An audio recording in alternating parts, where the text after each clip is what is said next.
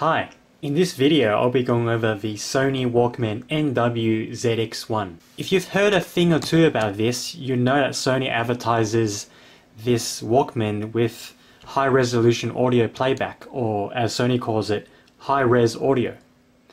And what makes this particularly interesting is that it's the first serious audiophile-grade digital audio player that's produced by a mainstream brand like Sony. So let's get straight into the product. Now, for a digital audio player that costs about $750, the box is actually quite simple, and you'd easily mistaken this for a cheaper mobile phone or just a simple generic handheld device if it weren't for the high resolution gold stick on the top. And if you open the box, you're actually greeted with an even more simple and minimalistic box, as so, with only a metallic Sony logo. Now, I actually quite like this new minimalistic Sony boxes, because in the past Sony's boxes, well, to put it quite simply, they're too clustered and don't actually look very great. But with this, it's simple and it gives that sophisticated look, but you know, whatever, it's a box. So if you open this, we're greeted with the ZX1 unit itself. And the box interior is lined with, you know, some felt material, almost silk-like. We have the device here, easy to take out. We'll have a look at this later. And if we pull out this tab, we have the instruction booklets in here, in this smaller box compartment, and we have an included some sort of false leather case,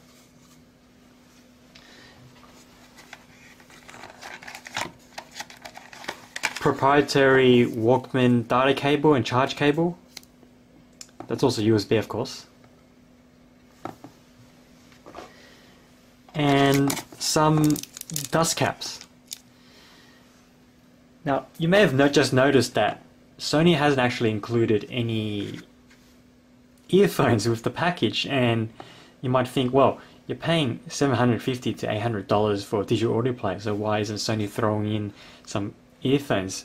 And yeah, I'd agree with you, but you know, if you think about it logically, for a player that's $800 and produces state-of-the-art sound quality, what kind of earphone could Sony include that makes this a worthwhile player and truly shows off the sound quality? You know, you're talking about $300, $200, $400 earphones, and well, in order for Sony to price this at $750 to $800, by including earphones that make the sound quality worthy on his MP3 player or high resolution audio player, as you might call it, that's going to increase the costs. And quite frankly, I want to buy the digital audio player at the lowest possible cost because I have my own high quality earphones. So let's get into the unit. Now, one of the first things you'll notice about this player is that it's actually a very, very good size, and the build quality is actually quite excellent. But what do you expect when you pay this much money for a premium digital audio player? Now, the shell is actually aluminium, full aluminium, and that houses a 4-inch screen.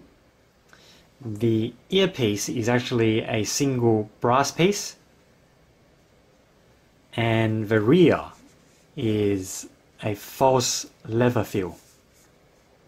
On the side you have aluminium buttons, physical buttons to control your music, previous track, pause play, next track, volume down, volume up, and power button or sleep. And the back you have another Walkman logo that houses the speaker grill, NFC hotspot, and a Walkman port. Now, the only thing that sort of sticks out is actually the top piece, which is actually plastic as opposed to aluminium. The reason why Sony has chosen to do this is because the top area actually houses the antenna for Wi-Fi and Bluetooth. If Sony was to continue the aluminium design, that will actually interfere with radio signals. So I think it's a good compromise. Another thing you might have noticed is that it's actually not a symmetrical device. There's a raised area where the earphone is. Now the reason for that is because this actually houses the components which make this a very, very special digital audio player. It houses the amplifier and the digital to analog conversion chips. What makes this debut is the new Sony S-Master HX chips. And apparently what that does is it gives very, very good and clean analog signals that feeds into balanced amplifiers. And if you don't know what a balanced amplifier is, that there are separate left and right channel amplifiers that feed audio signals into the left and right earpieces of your earphones. And basically what that means is you get very, very clear stereo sound stages.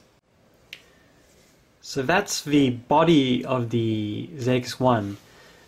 Let's get into the software side of things and boot this thing up. Now when you boot this up, you're greeted with what looks like very, very standard Android fare. It does pretty much everything you can expect from an Android device. You know, your apps and your standard widgets. So definitely from an Android user point of view, this is actually quite a good device because you're very, very familiar with the layout of everything. It's actually a dual core based device, so it's not exactly a beast of a spec machine.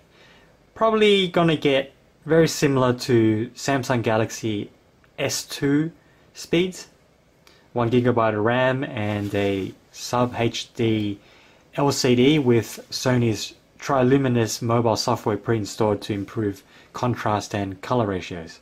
Now before I get into the sound quality, there are a lot of skeptics about this device simply because it's an Android based device. But let me just say that because this is an Android device, this makes this so much better than a lot of digital audio players on the market. Quite simply because the music accessibility options you have are almost endless thanks to the App Store. Now one app that really showcases why having Android on a digital audio player is advantageous is the app called Bubble UPnP. Now what this allows you to do is stream an audio signal from the internet that's broadcasted from your computer.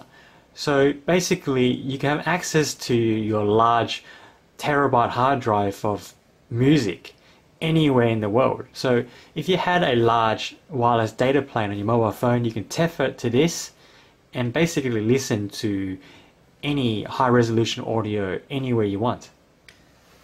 So what I have here is we're on my Windows computer and I've actually loaded the FuBar program and put in a few high resolution Michael Jackson bad tracks. I've launched the UPnP app on the Sony ZX1 and connected to my wireless internet. So if we go back to the Windows computer and select the device, it will detect the Walkman. And if I select that and then play a track, I'll just select this.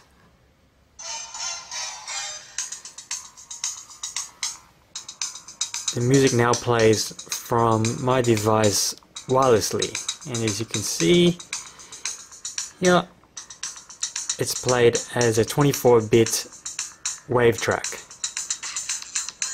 So as you can see, the possibilities of music consumption is endless thanks to the Android OS combined with a digital audio player. Now in terms of music playback, Sony actually includes lots of enhancements via their apps. We go to sound adjustment, and we have Clear Audio Plus.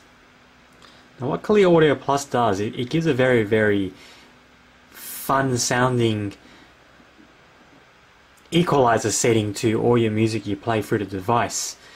And it's not quite successful in everything you hear, but so it's a bit of a hit and miss. But you know, sometimes you might want that fun sounding soundstage rather than the, you know, crisp and studio accurate sound, and that can also be boring sometimes.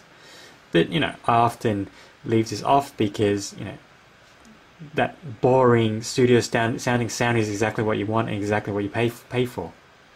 So if we go to sound settings, we have the standard equalizer you'd find on any Sony phone. So if we go in here, further settings, we can see we have DSEEHX, and what DSEEHX does is it upscales a lot of your lower bitrate tracks such as MP3s or whatnot, or FLACs that weren't encoded very well when you're ripping from the CD. So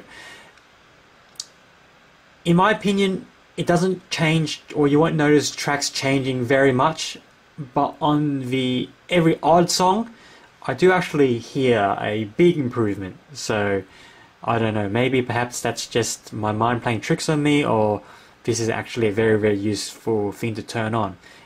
In any case, the Sony advertises their new S-Master HX DAC chips with this feature, so I tend to just turn this on, otherwise you're not getting what you pay for.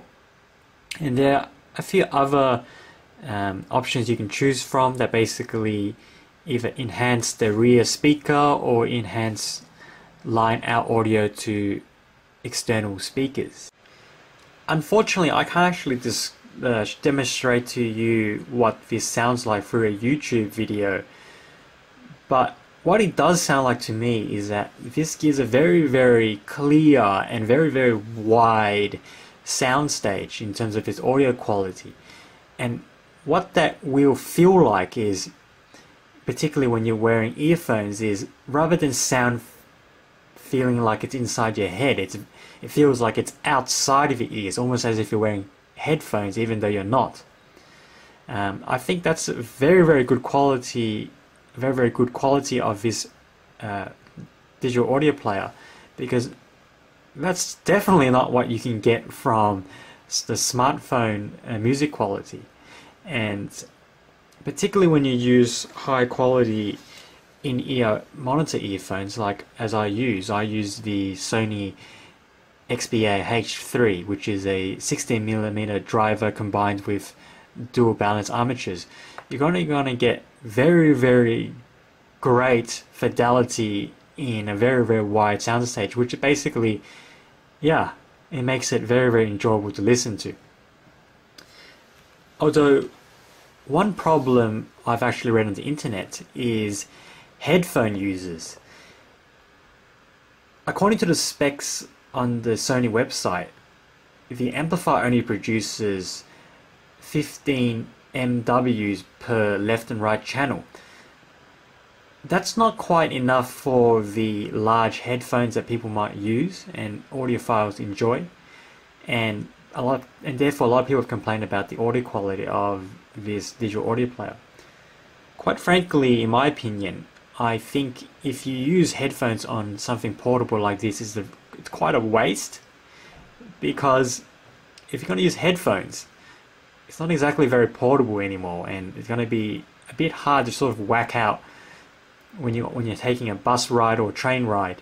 When you got smaller IEMs or in-ear monitors, this is a very, very small and potent combo which you can enjoy high quality sound almost anywhere.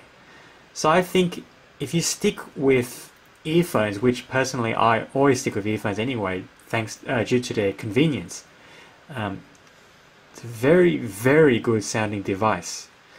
But yeah, as I said, it's unfortunate I can't show you on this video what it can sound like.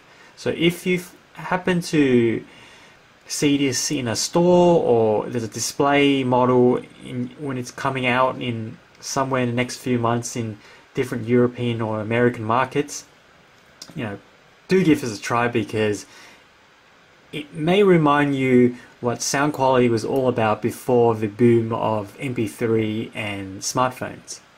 So the Sony NW-ZX1, do I think it's worth the price tag of $750 to $800? Well, the simple answer is yes. If you're looking for a very, very high quality digital to audio player that's several levels beyond the audio quality of any smartphone, you're definitely going to get your money's worth, because compared to the niche brands, low volume niche brands that you can get for the same price, you're not going to get sound quality equal to this audio player's level. So if you're looking for a very, very streamlined digital audio player that uses a OS or software that you're familiar with, this is definitely a great choice. So thanks for watching, and I hope this video has changed your opinion of the Sony ZX1.